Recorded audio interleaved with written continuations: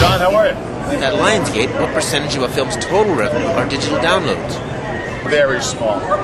It's a de minimis portion of our film revenues, but it grows every single month. I think you're going to see it really grow this year. We expect it to be a significant contributor to revenues and margins this year. Our margin is even much higher in digital sales because there's no supply chain. So we're very excited about the growth in digital downloads. What's the demographic of people do you think uses interactivity?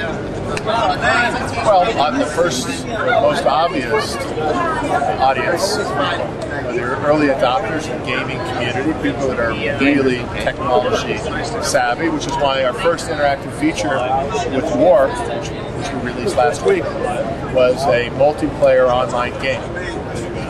What's the age of those games? Well, I think as you're saying now, that age group is growing, which is the good news. Obviously you got as young as 18 to 34, this is the primary group. But as we expand, you're going to see that age group expand.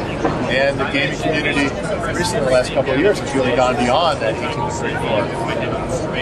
How do you think this interactivity will change or affect your production process?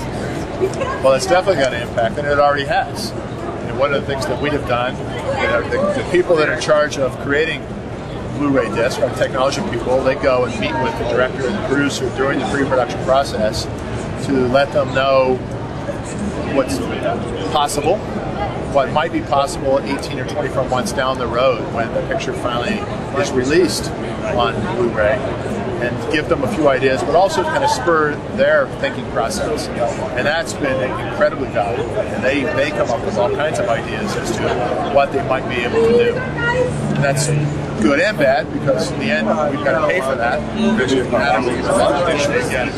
Thank you.